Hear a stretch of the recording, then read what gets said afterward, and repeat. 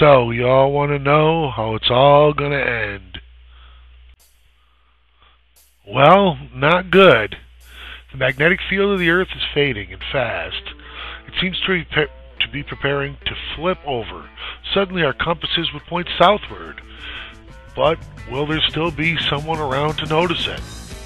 They say it gives you cancer, and it makes the use of electricity impossible, throwing us back into the Middle Ages, and it should turn the atmosphere into a deadly brew of toxic gases. That's how it goes when suddenly the Earth's magnetic field stops and flips over. In case you didn't know, the Earth is in fact a giant magnet.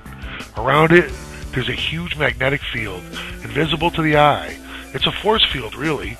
It protects us against dangerous incoming radiation from the sun and from deep space.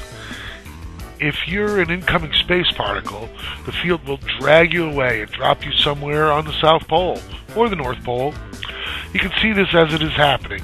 The rain of space particles is what we call the Aurora Borealis, or the Northern Lights.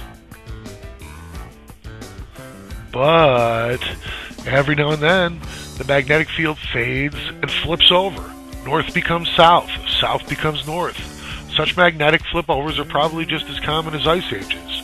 On average, they occur every 250,000 years.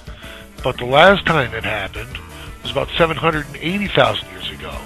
So you could say it's time for the planet to flip again. And hold your horses, our world might be doing just that. For at least 3 centuries, the Earth's magnetic field has been fading at an ever faster pace. Right now, it's about 10% weaker than it was when scientists started keeping track of it in 1845. Also, there's the poetically named South Atlantic Anomaly.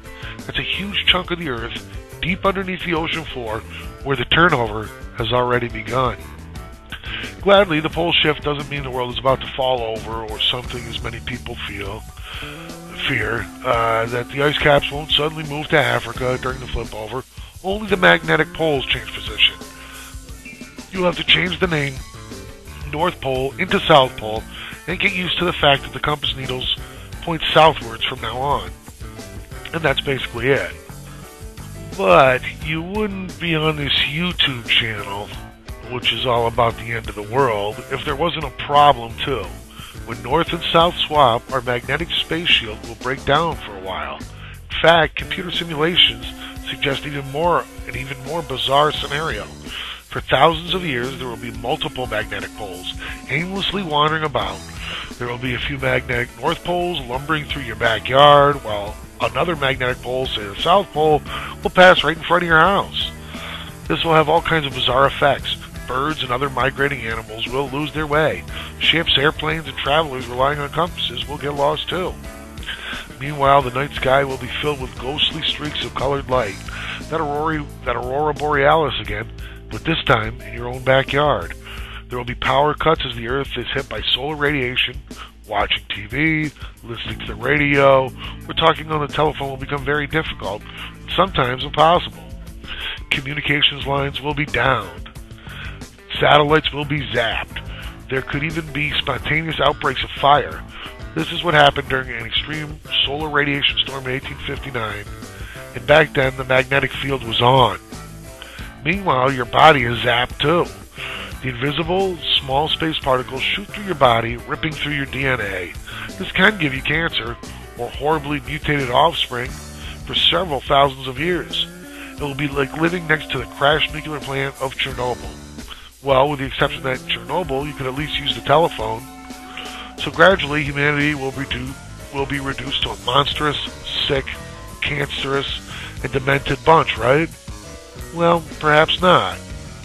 Indeed, all unpleasant effects outlined above are real, but science agrees that they won't be that severe. The magnetic flip won't wipe out civilization, as many doomsayers suggest. Fact is, we can do without the magnetic blanket for a while. Take a look at the cancers. It is estimated that without the magnetic field, we would have 15 extra cases of cancer in every 1 million people a year. That, of course, is awful, but hardly catastrophic. Each year, more people die of the common flu. Without a magnetic field, the Earth is still protected by its thick atmosphere.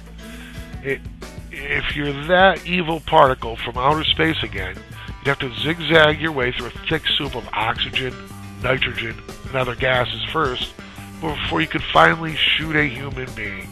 Chances are that long before you would have bumped into an atmospheric gas molecule.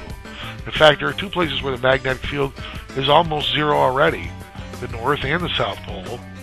There, the field dumps the space particles it has caught right on the heads of the Inuit, or the Eskimos, and polar explorers.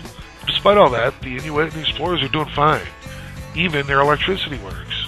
And if that doesn't calm you down, consider this. You and I won't live to witness the next swap. It should take at least a few more centuries before the poles come marching in.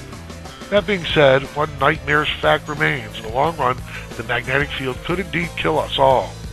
In a few billion years, chances are the field shuts down for good because the Earth's core freezes. But that's another video and another story.